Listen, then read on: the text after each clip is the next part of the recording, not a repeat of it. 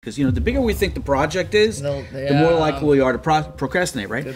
I have been waiting. I've written all of these over a year ago, but and I have it all documented and they're all tracked and they're all saved and such. But I was wondering when this one was going to happen. And today is the day. You literally forgot until just before we rolled camera yes. a moment ago. You're like, oh, yes, it's this one. So fill us in. Okay. And how does this apply to the story about the putts?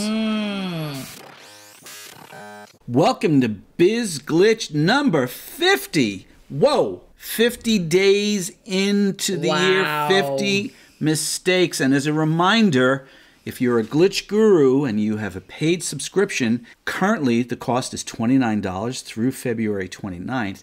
It's going up on March 1st to $97. So FOMO, fear of missing out. Get in there in the link in the description and become a glitch guru, because also after March 1st, our glitch videos, the free ones that you see here on YouTube, are going to be short versions. The full versions, plus all the downloads that we include, all the materials that are available as part of the project, are available for free to the Glitch Guru subscribers. They'll be private. The long form videos will be private. Yes. As an introduction to today's glitch, share a very short story, because yesterday's glitch was about your story. Well, this is a story about us, and about a prospective client who was in our database. And a couple of weeks ago, we sent out a marketing email about a new consulting product that we created for the COVID-19 SBA loans that were the pandemic loans. And we're providing consulting assistance for a certain aspect of that. And we created a reasonably priced flat fee consulting in response to customers asking us, hey, can you do that paperwork for me? I don't want to do it. And that's why we created it. And so we had a little success in it and with marketing it. We had a couple of people sign up. So Linda sent out a mass marketing to our database. And this putz wrote back, how dare you take advantage of people in this time of despair and need and charge them for this service. We obviously cut that guy off at the knees in terms of our marketing. He's blocked it. And that's my segue into Linda Ray sharing with you glitch number 50, which is how you avoid dealing with people like that. When was the last time you fired a client? Boom! There it is, right there.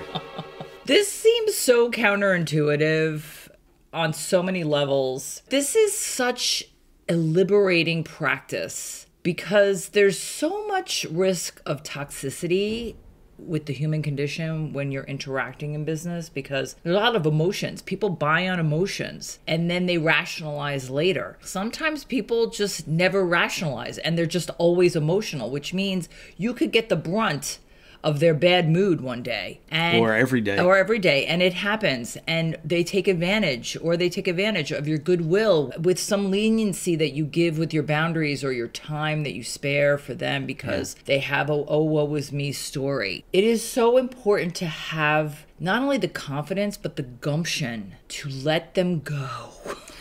I'll take this one step further. I think it's a matter of self-respect. 100%. You're in business. Forget about your personal self-respect. Just let's take that out for a minute, because that's an important element, and I think it should be a given. I mean, you're in business for yourself out of respect for yourself. I'm talking about respect for your own respect for your time. The time that you're spending with a bad customer to go above and beyond to try to quell their concerns, answer their questions, and enough is enough is enough, and you got to draw a line, because all that time you're spending with them, you could be spending doing something else to generate more revenue than you're earning from this yutz that you're dealing with. And we're going to get to the goal and the actionable item, but this is totally off script. I didn't know we had a script today. We have the written glitches and we kind of go off that, but these are never really scripted. Stream of consciousness kind of thing. Once you...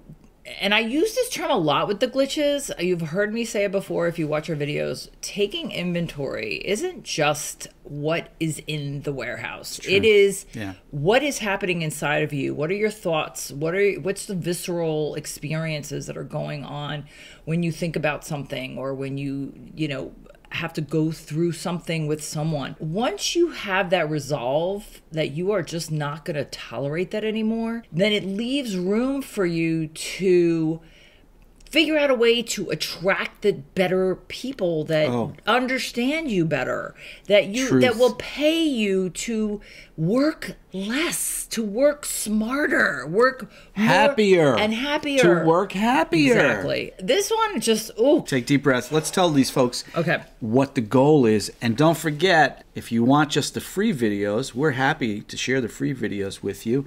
But to get them, you should subscribe. Yeah.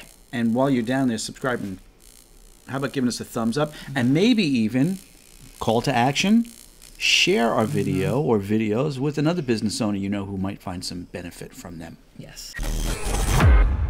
The goal is to get that client list out and go one by one. Maybe you have thousands of clients, so you can categorize it any way you want. Maybe it's by ticket price. Maybe it's by when they bought from you. Whatever it is, if you have thousands and thousands, and it seems so insurmountable to get through this. But go through your client list and see what triggers you about that person. And if there is a trigger of negative feelings, you have to figure out how you're going to handle it. And that's the actionable item. Develop conditions of satisfaction, a checklist of onboarding, a questionnaire, so that you better understand the client before you're even hired by them, to know what are the problems they're dealing with. That do you want to be part of that world with them? Maybe not. I'm going to simplify it even further for you in terms of the actionable item. Okay. That sounds like a lot of work, and we believe that is work. That is worth investing in time.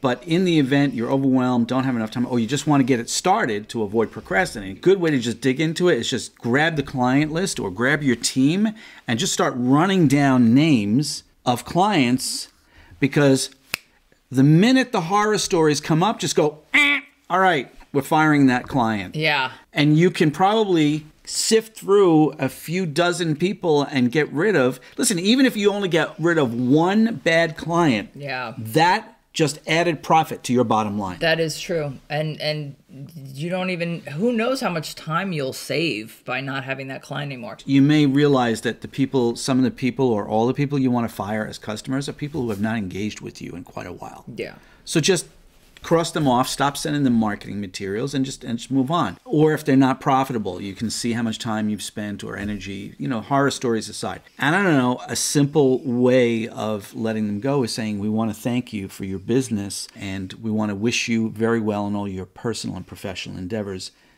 All the best to you. And that's it. And when they call again, don't answer the phone.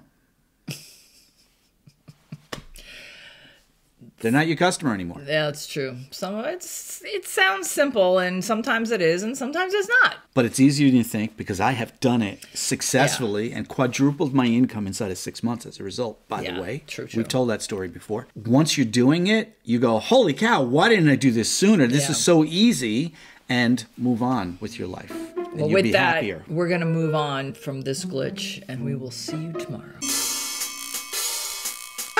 And you have thousands, that's going to be tough. Is it swipe left, swipe right? Oh, that's a different app. That's a different app that you should not be on. It's a different app? I thought that was a business app.